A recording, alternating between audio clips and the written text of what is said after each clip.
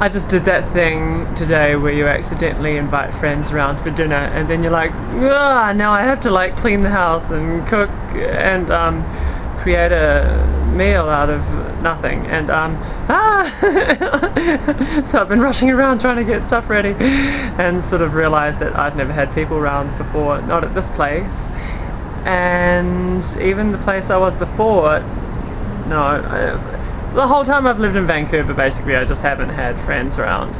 And so little things like, oh, we don't even have a hand towel if they want to use the bathroom. Well, I have one, I've just got to put it where it should be. Yeah, I've been running around getting things ready. It's quite funny really, because I really like having people around to my house and like cooking for them and providing stuff for them and being the host. I just haven't had to do it in so long. I'm like so out of practice. So yeah, would you believe that this is the balcony attached to the laundry in the building where I live? Check out this stunning view. This is what the laundry gets to look at all day.